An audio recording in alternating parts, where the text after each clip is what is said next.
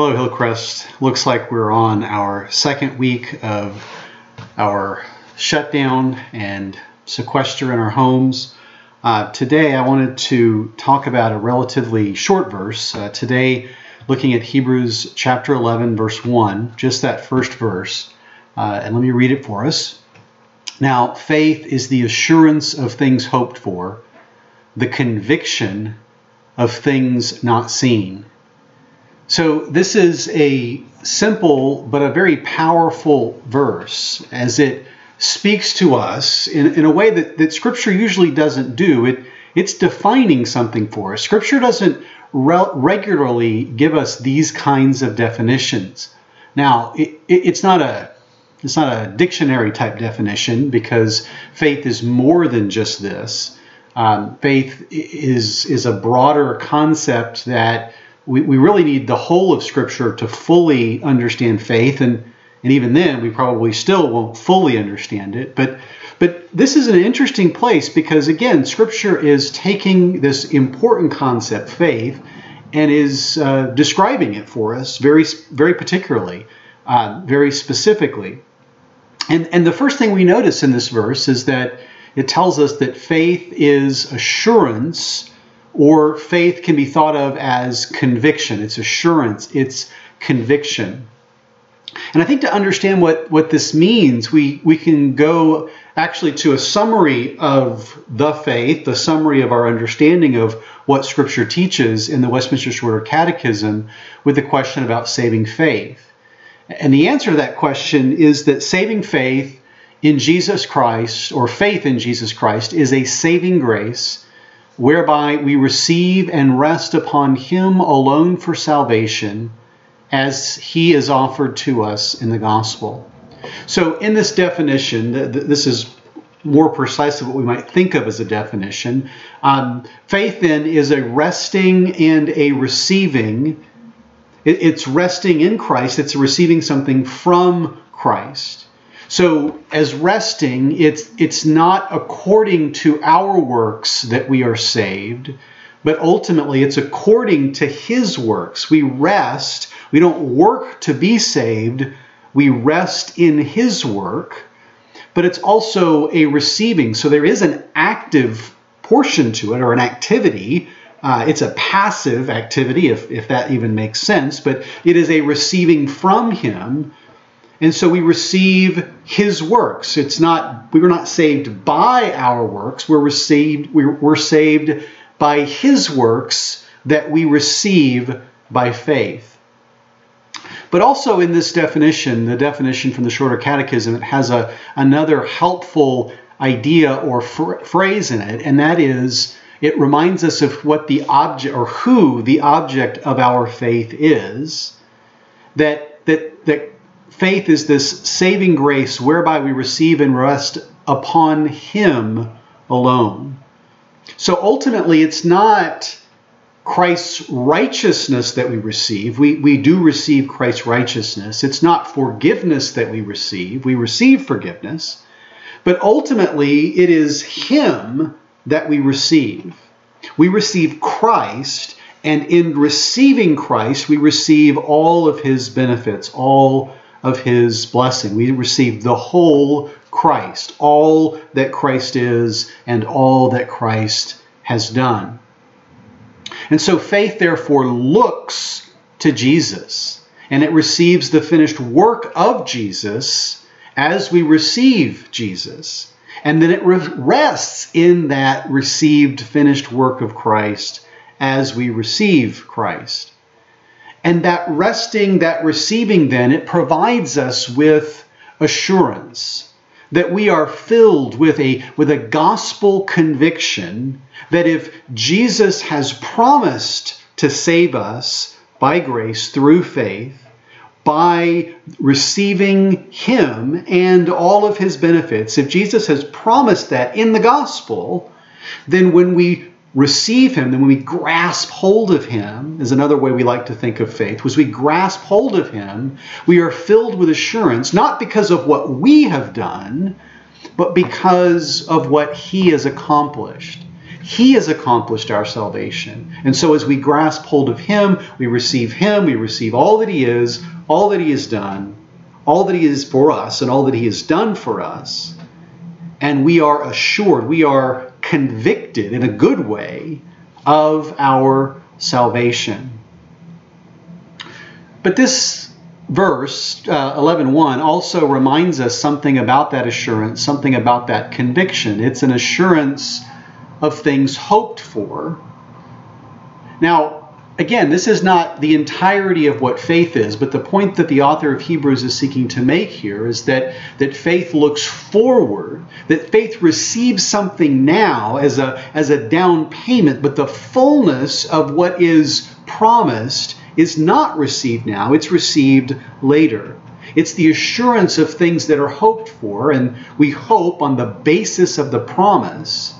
And it's a conviction of things that are not seen, or at least not yet seen, because we have the promise, not the reality. We have the hope, not the reception of that promise. So remember that in Scripture, contrary to the popular saying, the popular way of thinking, scripturally, seeing is not believing.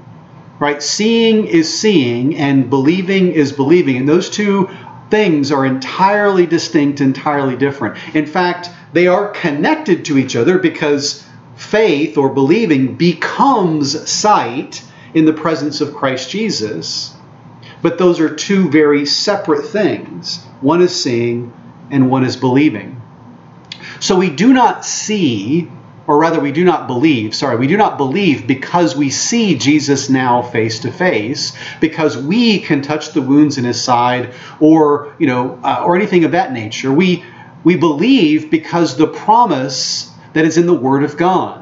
We believe because we read God's Word, we read the Gospel, and we are convicted by the power of the Spirit working in us that these words, these things are true. We do not have the fullness of those things.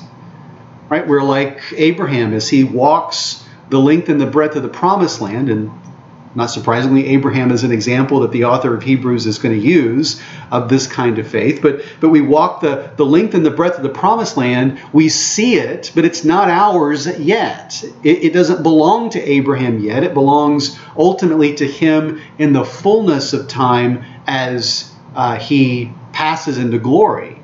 It's only then that the fullness of that promise is his. And the same way with us, we taste it, we see it in a limited sense, but we don't fully receive it until either Christ returns or we go to be with Him.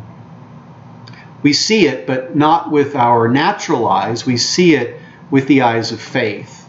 We trust, we believe, and we believe because of that promise.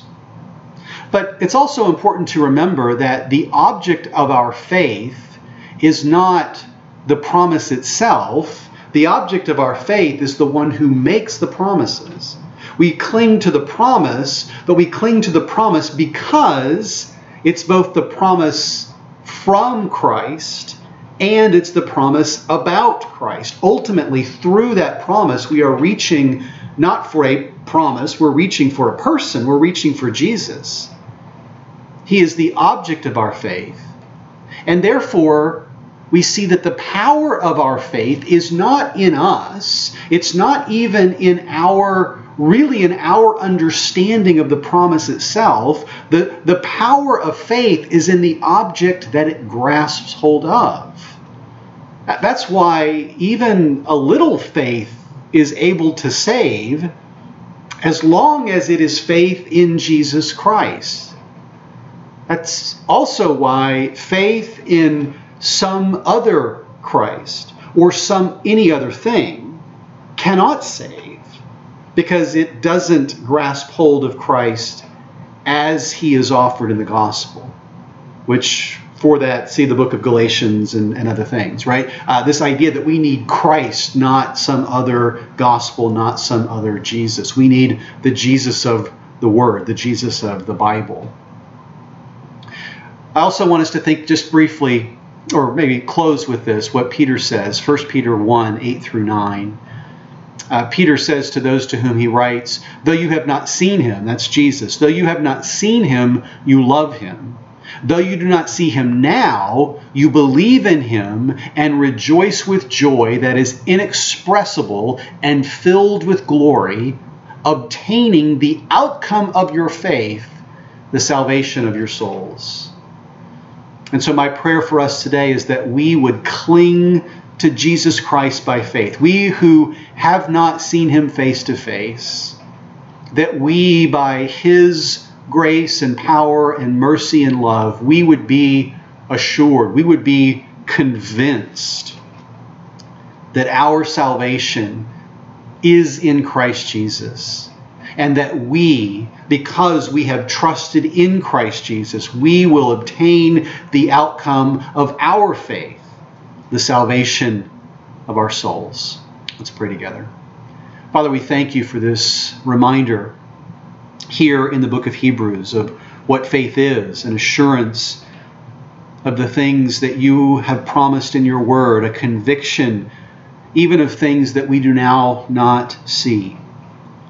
But Father, we pray today that as we cling to your Son, Jesus Christ, through the promises that you have made in your word concerning him, concerning us, concerning our salvation, we pray that you would fill us with that conviction, that you would fill us with that assurance, that we would know for certain that we are your children, that you love us, and that you are preparing for us this eternal weight of glory that is ours, is our inheritance in Jesus Christ our Lord.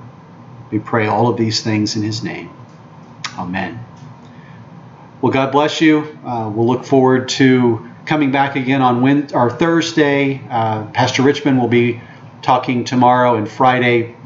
And then also remember that we are doing, we did last week, we'll do it again this week, a Skype prayer meeting. So if you're interested in the Skype prayer meeting, you can contact me either through Facebook. You can leave a comment here on this post, or if you like, you can call me, email me, however you need to reach me, so that you can be part of that Skype prayer meeting.